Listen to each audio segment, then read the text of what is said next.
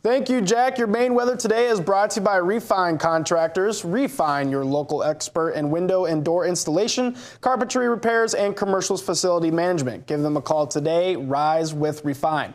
All right, take a look at those highs out there today. In Bangor, got up to 73 degrees for our high in those low to mid 70s. Low 70s by the coast. Bar Harbor at 72. Rockland at 70. Lots of low to mid 70s to the southwestern portion of the state. And we got some cooler temperatures all the way up in the north part of the state. Presque Isle with a high of only 69 degrees today, so lots of upper 60s up there. For tonight, it is going to get cool again with those clear skies, and we'll have some calm winds as well. See Bangor right around 43 degrees for our low tonight. We can see by the coast a little bit warmer, but still in those upper 40s. Deer Isle at 49.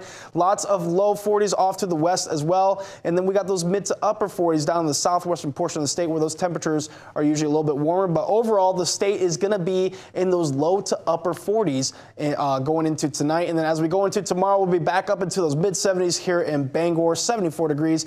Deer Isle in those upper 60s, still 68. And then up north, we're going to have those warm temperatures back. We can see Clayton Lake at 74 degrees, just like we will be in Bangor. All right, taking a look at that temperature trend, we can see into this weekend, it's still going to stay fairly warm, low to mid 70s. Saturday, a high of 72, and Sunday, a high of 76. It is going to cool off a little bit going into Monday, though. We got a high of only 69 degrees, and those temperatures will gradually warm up Tuesday to Wednesday, and Thursday back near 80 degrees with a high of 79. So it'll be warm yet again. All right, take a look at the humidity out there right now. Pretty good. We got dew points near those low 50s, but with that heat coming, we can see we are going to get some moisture back in the area. Dew points near those low to mid 60s. And then after that, we'll have a front that'll come through Saturday into Sunday, wiping out all that humidity. By Monday into Tuesday, dew points will be back down by those low 50s.